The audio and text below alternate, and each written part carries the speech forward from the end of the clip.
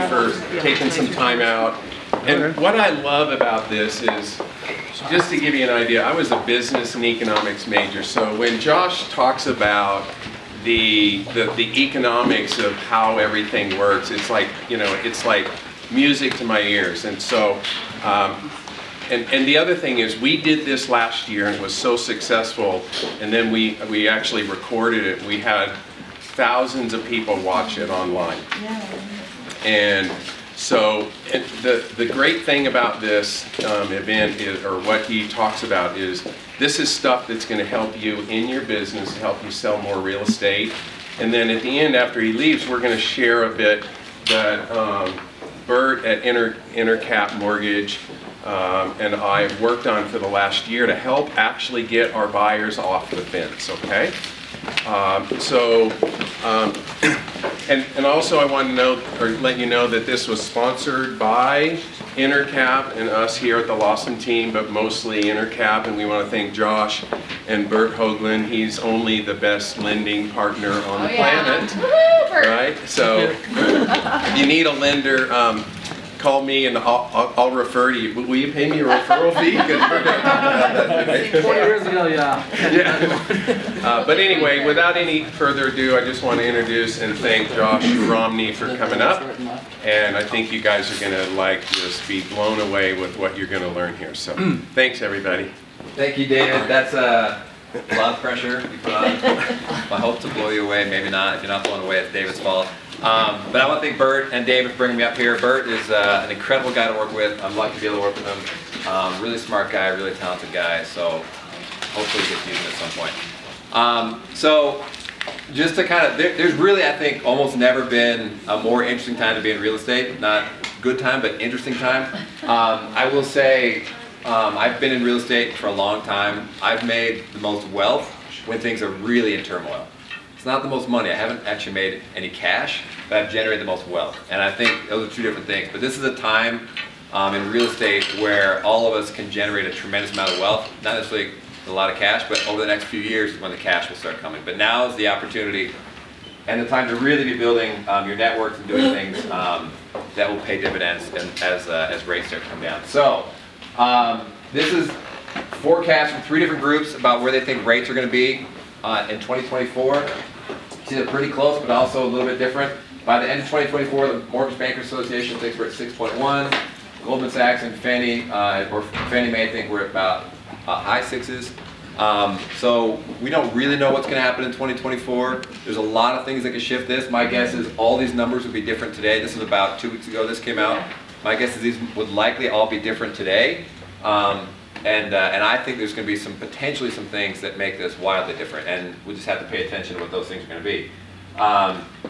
One thing we've seen, anyone that's paying attention for the last 24 hours, I actually had this thing done yesterday and had to redo it because it dropped so much. It was at 4.2 yesterday, 3.9 today, so a huge, huge drop, which is really meaningful for all of us in the room, and I will explain why. This is the main reason why. So the 10-year that I just showed, so this right here, this number is the green number right here. The blue number is the average mortgage rate. So you can look, when the green number moves, mortgage rate moves as well. So not always right away, but pretty closely. So they are very, very highly correlated. So investors are buying mortgage-backed securities or they're buying treasuries. And they're weighing the differences between the two, but they calculate the risk very similarly. They charge a higher premium for mortgage-backed securities, but they're really closely correlated. The difference, the gap between those two, we call it the spread, the mortgage spread. The mortgage spread on average historically is about 170 basis points. So that is like, if you look back for a long, long period, so people want about 170 basis points more on mortgage. They do on the 10-year. But you can look, if you go to the end, so this is where we are right now, 2023, that spread is 300 basis points. So that's a big, big spread. That happens for a number of reasons, but basically to simplify it, when there's a lot of turmoil and a lot of uncertainty, that spread gets big. As that turmoil and uncertainty goes away, that spread gets smaller. We anticipate this will go back to 170 at some point. So if you think about what that would do, if it went back to 170 today, rates would drop 1.5%, nearly, maybe 1.3%. So that's a huge, huge drop in mortgage rate that's being priced in simply because investors are uncertain about the market, they're nervous about the market, and so that gap has gotten really high. So, yeah. Is that due to refinance? Is that what that is about? So there's a few reasons why that happens. One, there's a few reasons why this gap gets big. One is because mortgage-backed securities, if you hold a mortgage-backed security at a really high rate, let's say you bought mortgage-backed securities at 8%, really exciting rate to have. You're going to have hopefully 30 years of payments at 8%. What's the reality of that? You're going to have those payments as long as rates stay high. As soon as they come low, almost every borrower, we saw this when rates got to 3%, every borrower refinances really quickly. So what will happen is a lot of these investors are buying mortgage-backed securities to get their money back at a time when they have to redeploy in a worse environment. So they just, that uncertainty really pushes them to want to go more towards the certainty of a 10-year treasury. Where if you buy a 10-year treasury at 4.5% or 3.9 today, you are getting 10 years of payments without any question. And it's the safest investment in the world.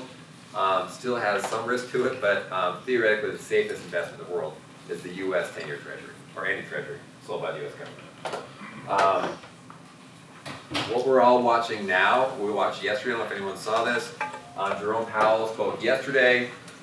This is the reason, so if you wonder why the market did that yesterday, it's because of a few words that he said. And so the market is following this guy really closely.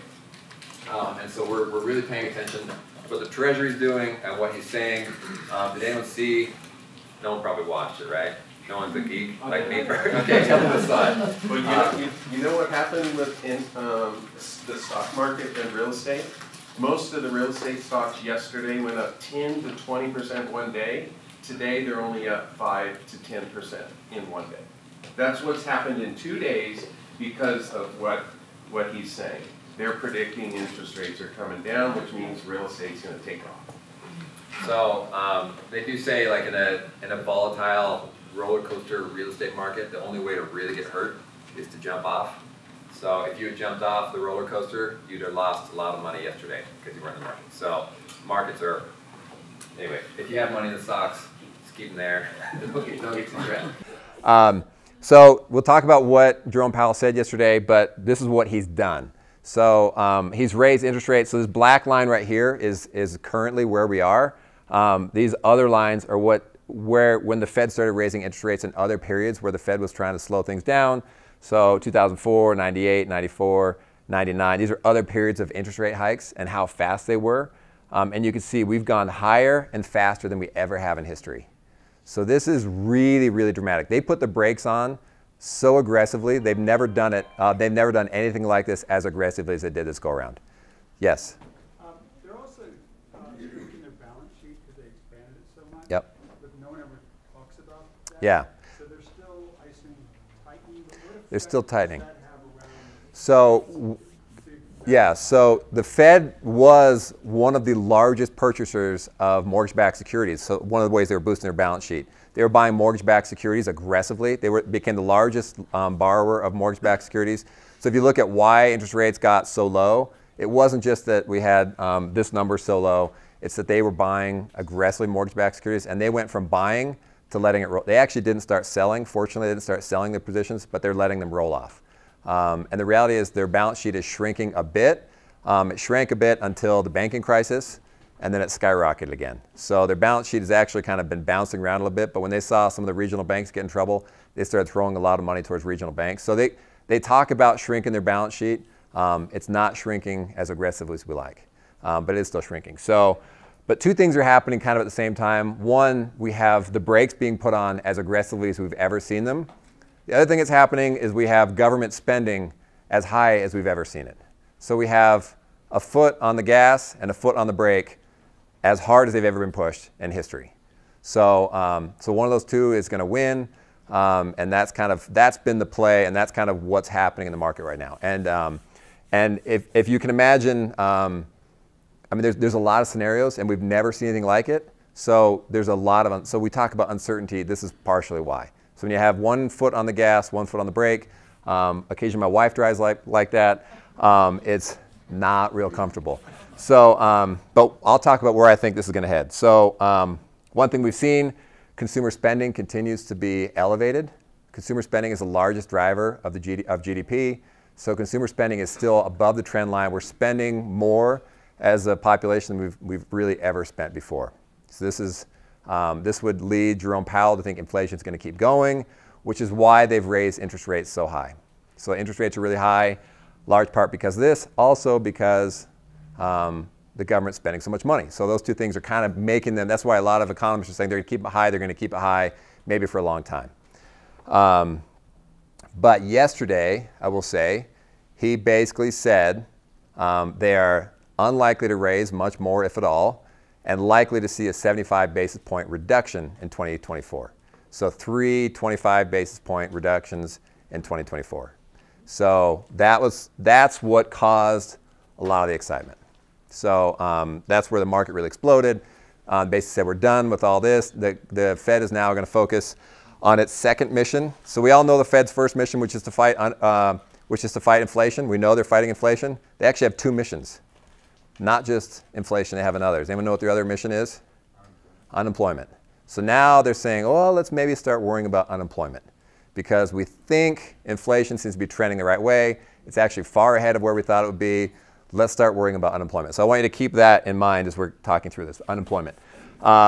But let's talk, this is the months between Fed rate changes from the last increase. So how long after their last increase do they start decreasing? We are right here. So we're like 5 months after the last increase. The longest was in 2006. They waited over a year to start decreasing. So hopefully we don't wait a year, but you can kind of see there's different periods, different times where they go from increasing to decreasing. I will tell you what the market's predicting. This is the market as of this morning. The market predicts the first 25 basis point decrease in March. That's what the market thinks. Now, the market is wrong a lot. This will shift by the week, by the day.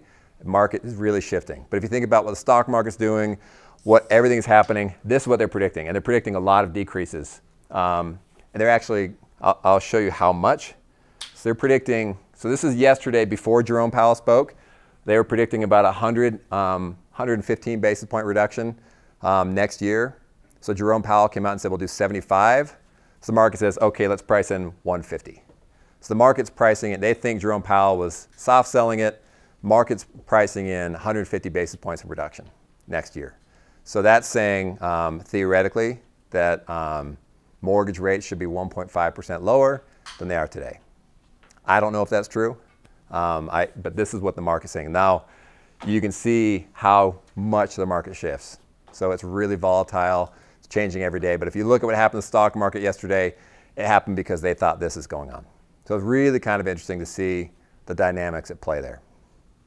So I'm talking a lot about this because I think interest rates, we all kind of live and die. We realize that by the interest rate. When interest rates get to 7 or 8, things get really slow.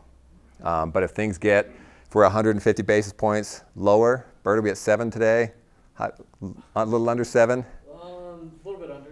So that would put us, let's say, at 5.5 a year from now. So considerably better than the predictions that any of those models had from Fannie, Mortgage Bankers Association, or Goldman Sachs. So I don't know if that's true. I actually tend to not think. I think the market's over-responding, overreacting to this.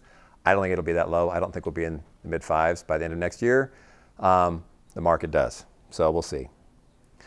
Goldman Sachs, who I trust more than the market, they're giving it much less. They're basically saying the inflation is going to be much stickier. Inflation, they thought it'd be easy to get to 3. They think it's going to be really hard to get it to 2. So, and if that is the case, if it's hard to get it to 2, then rates are going to stay higher longer than any of us like. And the reason they think it's going to get harder to get it from 3 to 2 is because government spending continues to be elevated.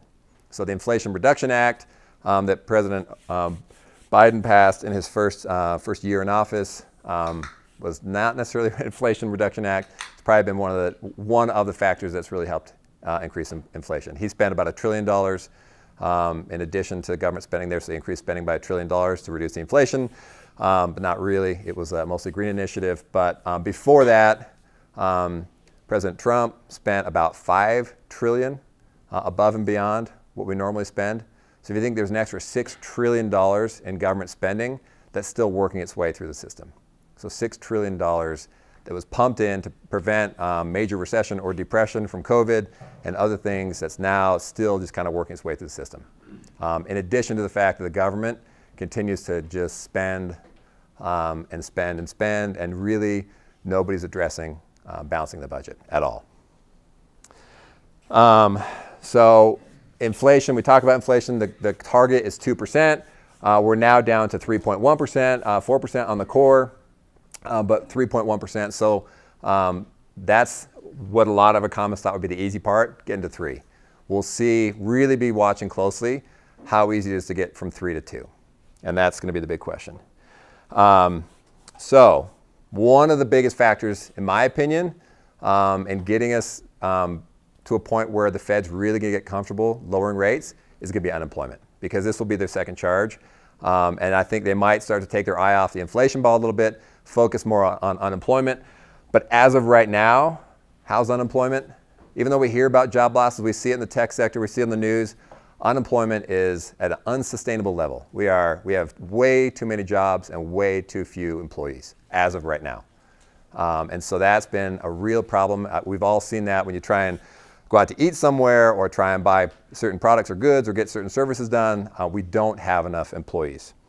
And we also, one other reason, not just we don't have enough employees and can't get things done, it also causes hourly earnings really to escalate. So, which if you think about inflation and trying to bring inflation down, when people are making more money, they're going to spend more money. So we saw that chart, spending is up. This is a big part of the reason why is because people are making lots of money. Trend line is coming down, but it's still really high, higher than average. So, so this is problematic. One thing that does give us some hope is what you see right here. This green line is job openings.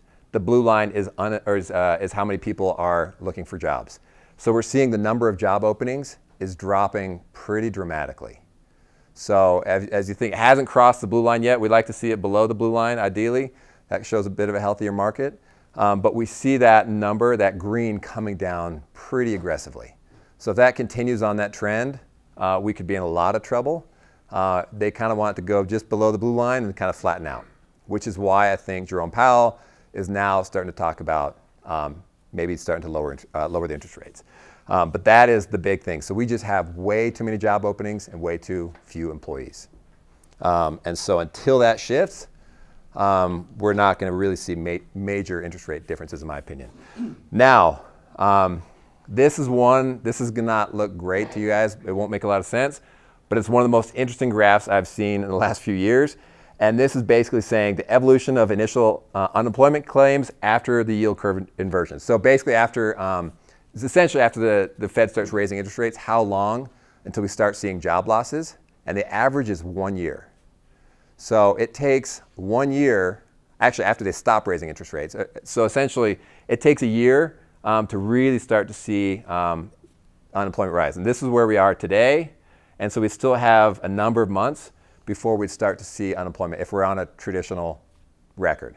Now, one thing to keep in mind is if you remember where we are today and how fast, so we've risen interest rates higher and more aggressively than we ever have in the past. So if you think about this, and what everyone's basically saying right now is this isn't going to happen, that we're not going to have the unemployment. This is going to be a soft landing. The entire market is kind of saying, we think we've made it, we think we've managed, this is going to be a soft landing. So everyone's saying that even though every other time we've been through one of these, this has happened, this time is different. So I'm glad I got a laugh. So I tend to think that it's going to look more like this. I think we're going to have massive job losses. I am one of the few that thinks that.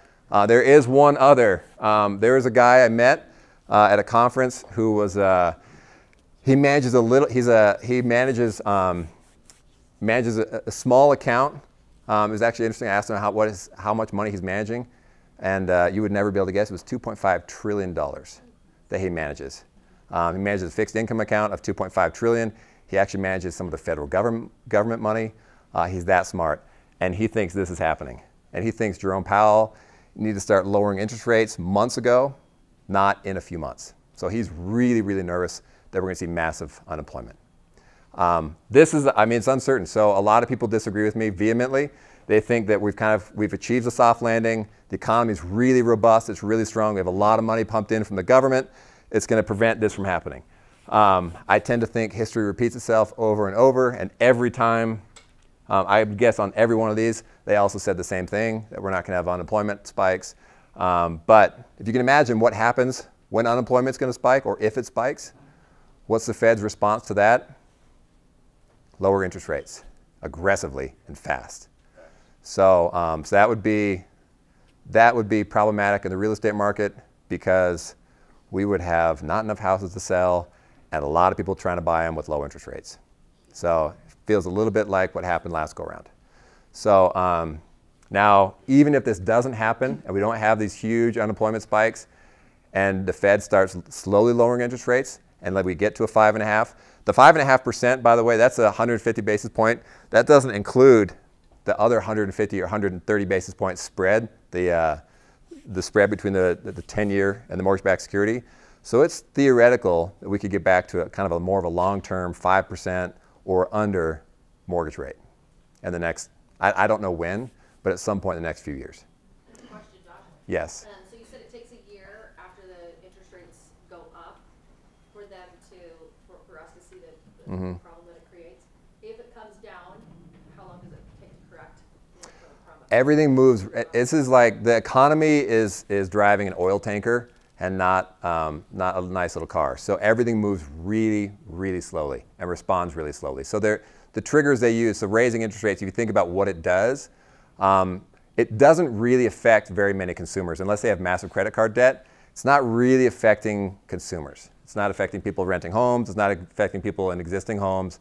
It is affecting some people trying to buy new homes or have massive credit card debt.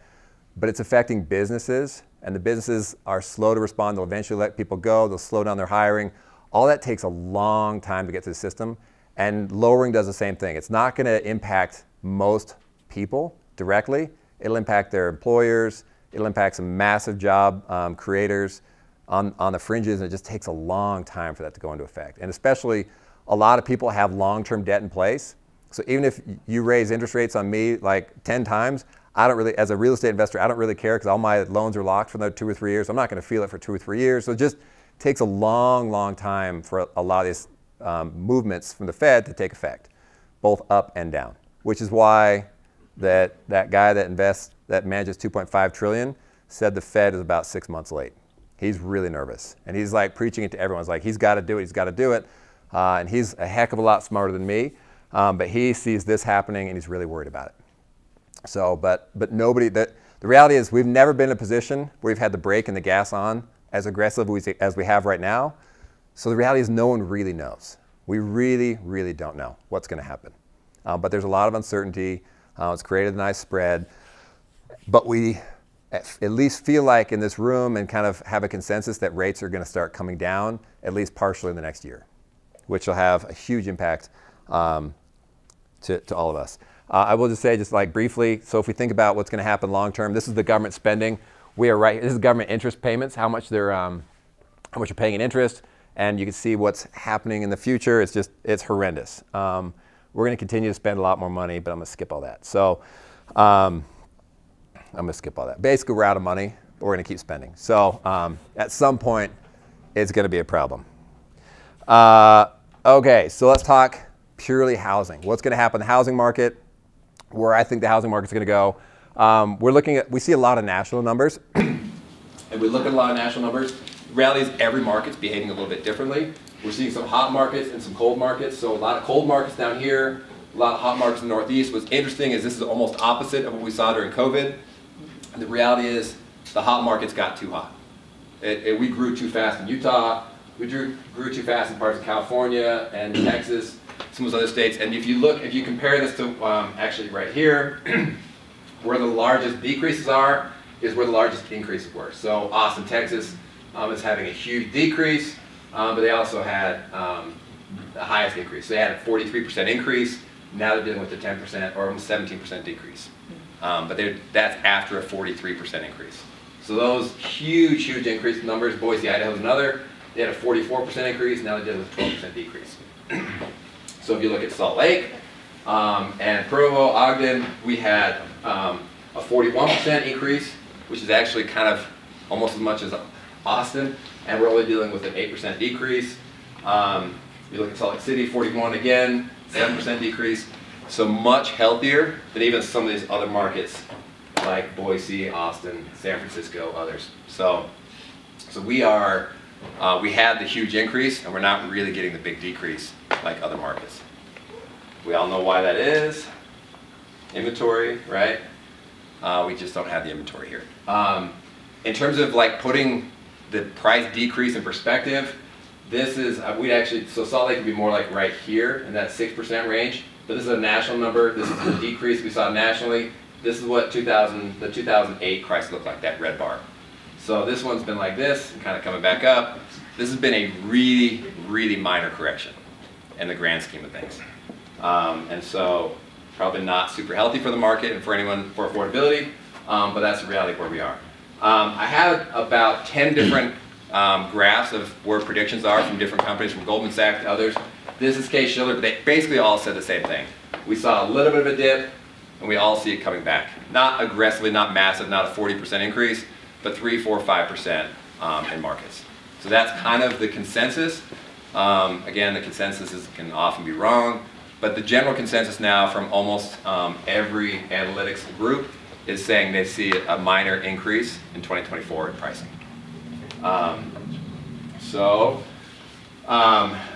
What's interesting, and I like to think a little outside the box on this one, prices in Salt Lake we've seen stay, let's say they're down 7%. I deal with a lot of home builders. Anyone know home builders offering incentives? So just a few, right? All of them. If they're not, they're probably not selling homes. So one group, I don't know if I'm allowed to say, yeah, it's probably fine, whatever. Lennar came off this. They say they only offer interest rates below 5%. That's the way they sell homes. They won't sell, they won't do any offering unless it's, they won't buy any buy downs unless it's under 5%. And that 5% was costing about 15 basis points. So on a, you know, if you think about that, it's costing them $100,000 on a home to sell that rate, which is massive. Now, what does the price say on that home? There was no discount, right? Price is saying there was no discount on that home. You sold it full price.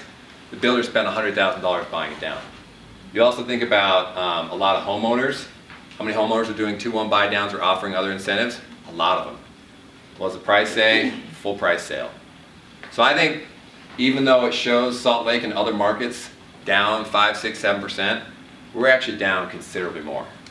However, if rates come down, I don't think we'll actually see a huge price reduction. But if rates don't come down, I don't think builders and borrowers can go on this forever. So unless rates come down, I do think we'll start seeing some prices come down. Having said that, I do think rates are going to come down. So this will probably not play a huge factor. And in people's mental psyche, it's actually been, it's kept home prices and the perception of home prices high really solid. So we're all hearing home prices are up or higher. And that's kept that perception alive for all of us, which is probably healthy for those in this room. And the reality is, as rates come down, the prices are going to continue to stay high. But it may not be as huge a bump as we all think. I think that's been the theory, is that we're going to have this huge, massive bump as soon as rates come down. The reality is, as soon as rates come down, we're kind of back to where we are right now without offering incentives. So it's probably better for a seller, but maybe not massively different for a buyer. I know it'd be nice to say the prices are going to explode, but there's a couple reasons I don't think they absolutely explode. And I know, David, you want me to say they're going to explode, but the reality is pricing, housing price is so unaffordable right now. It's just so expensive. It's so hard for people to get into housing. And we've already kind of priced in a lot of that reduction, and so we'll see what happens. Now, having said that, I do think there'll be a buyer feeding frenzy. I think homes will sell really fast. I think people will be in the market. It'll be aggressive. You're going to be all very busy because homes are going to start trading. Those homes that have been on the sideline, people not wanting to sell because we just want to sell in a better environment. That stuff's all going to move really quickly, and so I think it will be busy. I think it will be a feeding frenzy. I think prices will come up a bit, but everyone's kind of showing prices up a little bit, but not up. It's not going to be up 20%. So those ideas where it's just been completely crazy and the market's gone nuts, I don't think that's going to happen. I think a big part of that is because of the reductions. We're actually a lot lower price right now than we have been traditionally. So if you think about that, it probably is a really good time to buy right now because you're getting huge reductions. Those all get priced back in. And if I'm a buyer and Lennar offers me a 5% rate, I'm gonna say, can I have the $100,000 on that house? Absolutely. And I'll pay 7%, because that's a much, much better deal. Especially if you can refinance in 6 months at 5.5 or 6. So, so as you're working with your buyers, that's a much, much better deal. Emotionally, that's a really hard thing to do, because they're gonna see that payment, have a heart attack. But if you feel like this market's gonna improve, any discount a buyer's willing to give you, I'd much rather take in a discount on the price of the house and do that. So that's going to be a much better deal. And you're talking to someone who makes money when builders do that. But the reality is it helps sell, and buyers are nervous and anxious, and it's more secure. If you take that 5% rate, that's a safer bet, a much safer bet. But I think you're going to leave a lot of money on the table if you do that. So Bert and I are going to show you all a spreadsheet that we're going to give you that explains that. It is so much better to buy right now. So what you just said, we're going to show you how to actually tell the agent or tell your clients. Yeah. So I think a lot of us have been like, the argument is rates are going to explode, or rates are going to go low, housing prices are going to explode, all that's going to happen, which is a great argument. I don't know if I 100% buy into it, but I actually think the better argument is prices are really low right now because everyone's offering discounts and it's not in the price. And we can offer all these great discounts. And if rates come down, you're going to get the discount today, and you're going to be able to get that really good rate in a year or 6 months or whatever that is. At least 6 months, right, Bert? Yep. Not 5 months, ideally. We say marry the home and date the rate. Date the rate. So you got to be careful saying that too fast. So, so I still think right now is a phenomenal time to buy. People who are selling their homes right now are selling them for a reason. You can get discounts, and I think you can get much more than that 7%. And I think that discount is wiped out, or I know that discount's gonna be wiped out a year from now. So I guess not no. I really feel like that. Inventory, we actually are seeing inventory start to creep back up, which is a good sign. Good sign and bad sign. Part of the reason it's creeping back up is we're just seeing sales really, really slow down. So when sales are slowing down, inventory starts creeping up a little bit. But that's healthy for the market. We did not have enough inventory. So on a national, we're seeing inventory come up. One thing I think that's important to understand, in 2008, we were 2 million houses overbuilt nationwide. Right now, we're almost 2 million houses underbuilt. This is happening in almost every market. Not every market, but almost every market. Utah is more extreme. We're actually more underbuilt. 50 to 60,000 houses in Utah for our population, that's a huge percent. But this is part of the big problem with housing affordability, and the fact that when people hope that, or are nervous that prices could come down a lot, this is one of the reasons they won't. And this is not like making shoes or building cogs or any of that kind of stuff. Housing is difficult to build. And when you're undersupplied, it's really hard to turn that machine up and get you back to oversupply. And there's a lot of things that are happening nationwide that are going to keep that housing supply down almost permanently. A lot of it dealing with cities and counties not wanting to approve things, but water restrictions, traffic restrictions, all these things are making new construction harder. So we're going to almost essentially be in a housing deficit perpetually. And that means housing prices are going to be stable and strong, even in a market where housing rates go from 3% to 7.5%. To not see a 90% reduction in price is miraculous. So the fact that prices held relatively stable when people's payment more than doubled is miraculous. That should not happen in a healthy market. We are in an unhealthy market because we are massively undersupplied. I'm going to skip this. This is essentially saying it's actually worse than we think. We think it's 3.5 million houses. I'm not sure I totally buy that number, but this is one economist going to 3.5 million. And we can see new construction being built. So this is a big part of the reason why we got into this deficit. And you can see we started building our way out, but we came back down. So we're kind of now in that period of downward trend of new housing, which is not good for us, even though builders are still selling. So we can see builders are making up a higher and higher percent. So new builders, this gray bar, are making up almost 30% of all sales that are happening. So even though they're selling so many houses, they're having to offer that $100,000 discount. So they don't like it, they're not making a lot of money, and so they're pulling back. They're waiting for better time to be building, and it takes years to ramp this back up. Builders take a long time to get, They're not improving lots right now. They're not doing that stuff that usually takes, so they'll say they can build a home in 90 days, but it's going to take them 18 months to get that lot ready. So they're not doing that part. So we're going to see a housing shortage. We're not going to build our way out of this. We're going to see a housing shortage for a long time. We're going to seeing affordability. Now I'll skip this, but essentially affordability, this kind of shows the breakout. Affordability has almost never been worse. Big part of that because mortgage component, it's just making things really, really unaffordable. So this is just kind of interesting for you to think about. So of a $400,000 mortgage, when you are at 3%, over the life of that loan, you're going to pay just under $500,000.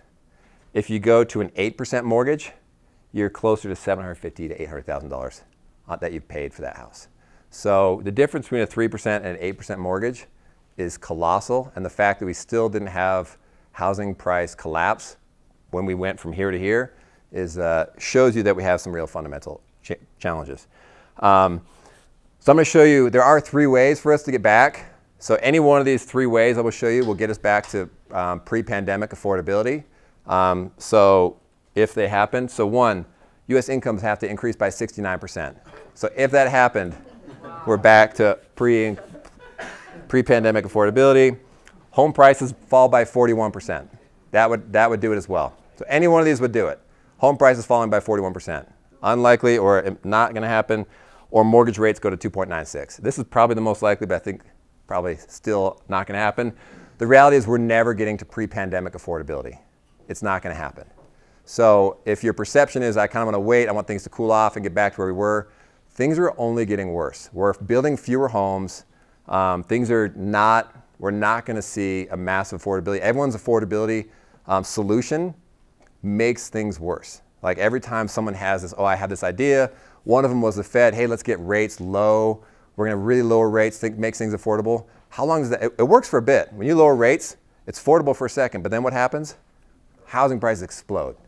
And now we're less affordable because then rates go up and they've gone backwards. So every federal government solution to affordable housing has not worked. There are a couple that might work, but they haven't done them yet. Yes, Rob? This would do the same thing, so it's not a real solution, but I heard there might be a 40-year mortgage again. Is that a thing at all? Bert, you want to talk about that? Where'd Bert go? There he is. Bert, you want to talk about the 40, what's the odds of a 40-year mortgage happening, do you think? I mean, that. Wait, what year? 40-year. Probably not likely. Yeah. I think Fannie and Freddie have kicked it around. They've talked about it. I think it's unlikely to happen on a conventional basis. There's potentially some unconventional lenders, so non-QM lenders that would do it. I think it's risky. I think for both the borrower and the lender. So I think we'll see. It gets kicked around a lot, but at this point, we're not seeing any products that are offering a 40-year mortgage. But again, I think it would almost do the same thing. So the lowering rates in the long run just increases pricing.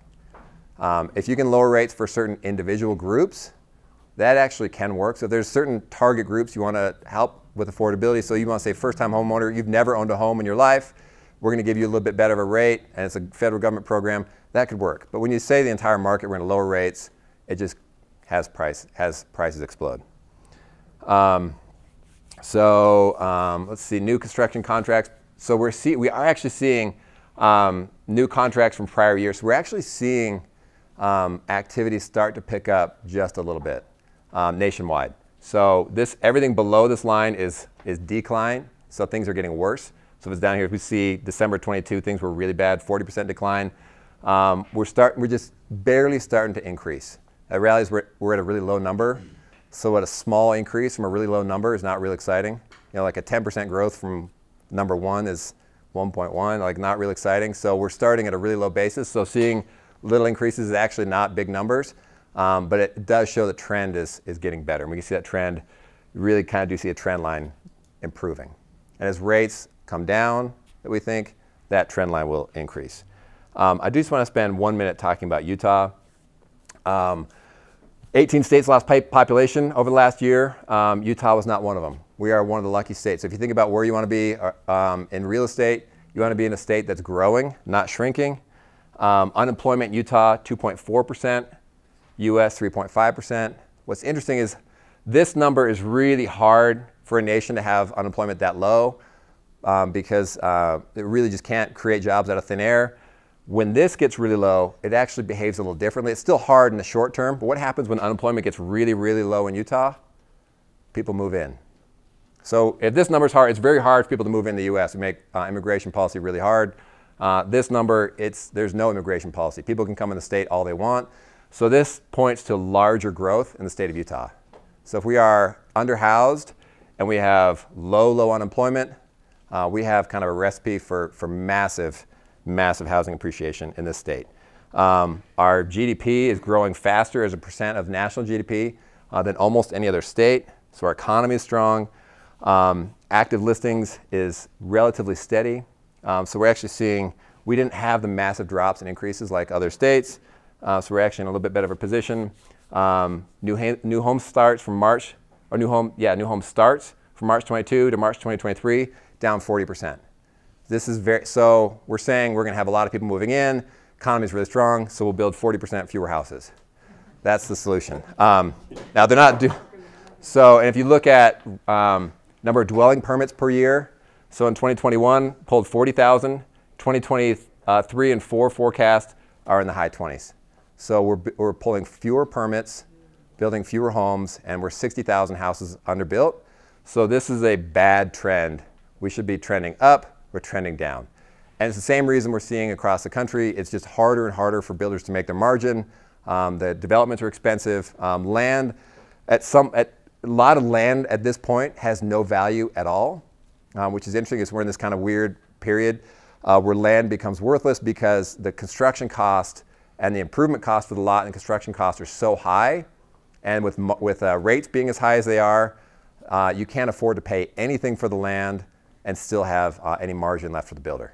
So it's made, the high rates have kind of paused the market. So if an Ivory Home wants to go out and buy a development, it's very hard for them to pay anything for the land because by the time they price everything in, it doesn't work. That explains why we're doing this. And it'll continue to do this until rates start to come back. So this doesn't behave like in Econ 101, where you see supply and demand and supply is going to come up. You can throw that out the window for housing because we can't build the supply at the time we really need it the most. We just are in a kind of a strange period.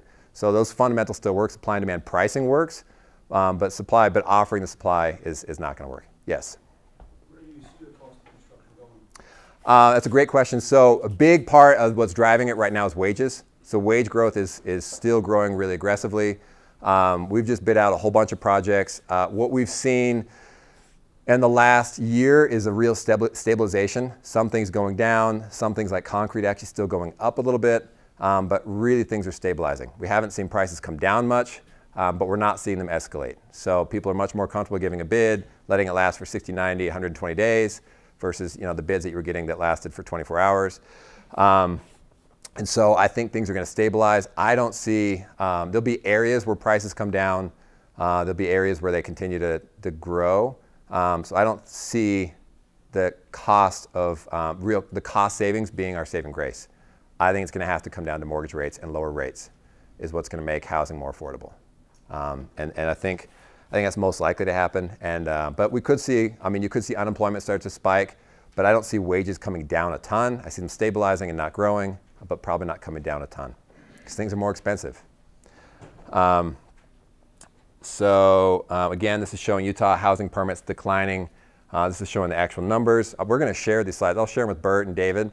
So if anybody wants any of these slides, you can go up, feel free to use them and look at these more closely.